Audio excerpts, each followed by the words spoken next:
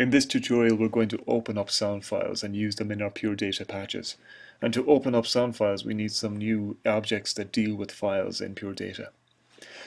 One of these first files objects is the openpanel object. As we can see, we've just got one inlet and one outlet. And then we're going to bring the outlet of that into a message box. And what I'm going to write in that message box is the word open and a variable $1. I'm going to join the outlet from the open panel into the open message box. And now I'm going to create a new object called read sound file. And I'll put that below the open message box. So read sound file, I can just go readsf. Because it deals with waves, I need to put a tilde on that as well.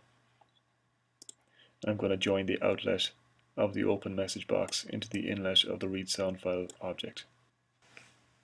And underneath that, we're going to put the digital to analog converter object.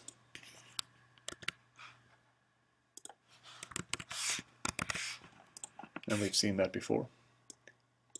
And I'm going to join the inlet to the right and the left inlets of that object.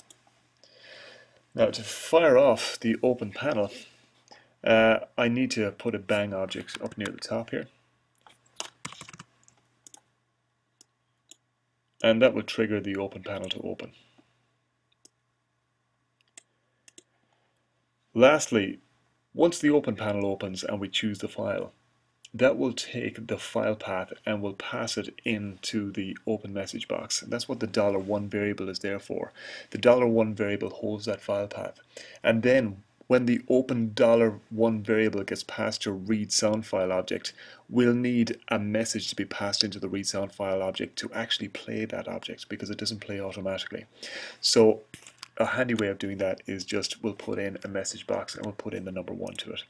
And we'll drag the outlet of that to the inlet of the read sound file object. Let's try it out and see how we get on. So I'm going to run, I'm going to turn on my audio, and I'm going to click open. And let's open up a sound file. Waves are generally very good for Pure Data, and I'm going to open that. You can see nothing happens just yet, but the file path has been read. It's been passed into the open message box, and that's been passed into the read sound file object. And now if I click on the message box 1, it plays the sound file. And that's how to open up a sound file into Pure Data and to play it in the Pure Data patch.